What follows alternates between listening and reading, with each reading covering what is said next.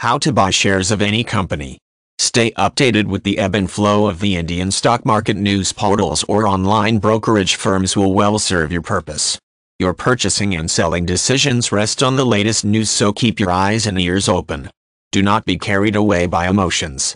Investing in Indian stocks will mean either gaining or losing.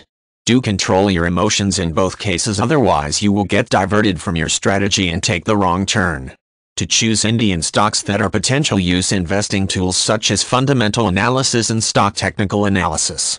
Using the former, you will know beforehand about the rising and falling value of shares, while using the latter you can know whether the Indian stock market will be bearish or bullish.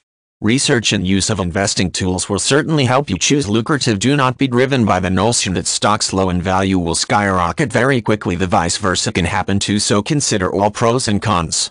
Having a diversified investment portfolio is the order of the day in recent times. This way investors not only manage their risks but also see their money multiply faster than they have expected.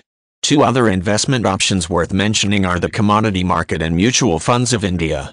When it comes to investing in mutual funds, do consider investing through the systematic investment plan options.